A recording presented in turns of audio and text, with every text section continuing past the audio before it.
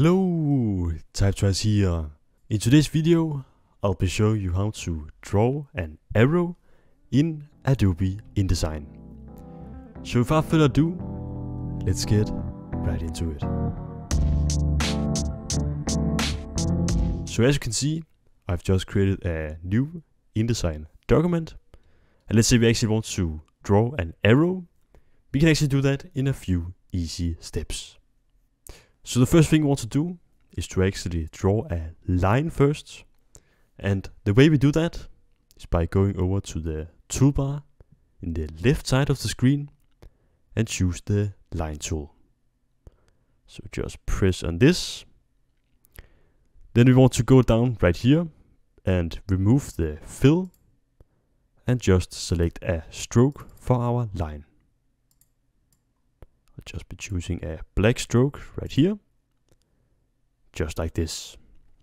Then go over to your artboard and just click while holding Shift to draw a straight line, and then just let go right here. And as you can see, we have now created a line with a stroke. From here, we want to open the stroke panel. That is this one that I have opened right here. And if you cannot see this, you can actually go up in Window and choose Stroke. You can also use the keyboard shortcut F12 to select it. And then this panel will now show up. So to actually create an arrow, we now want to select our line that we've just created. So just drag over it to select it, or click on it. And then go over to the stroke panel.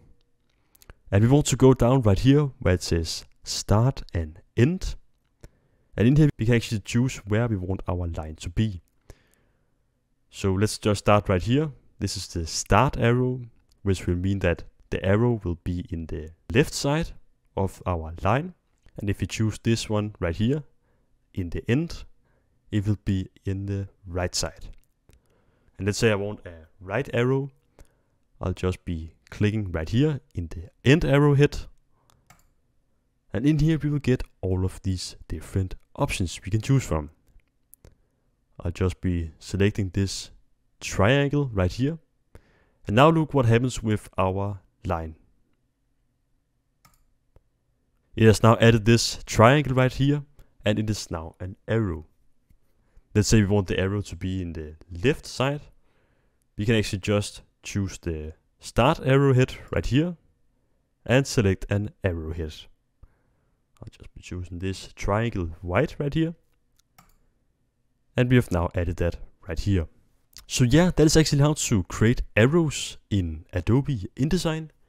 Thank you so much for watching. I hope you found this video helpful.